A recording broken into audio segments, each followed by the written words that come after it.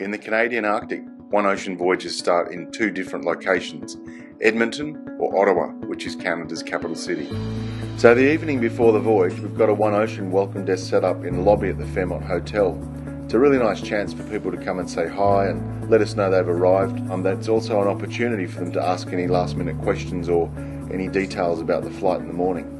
We normally have an early start on the morning of embarkation, so you'll need to come down and check out of the hotel where we have a tea and coffee station set up. We have some breakfast packs, and it's a really good chance to meet some of your fellow guests. So we leave the beautiful Fairmont Hotel, and we've got a transfer coach provided out to the airport from where we'll board our flights up into the Arctic.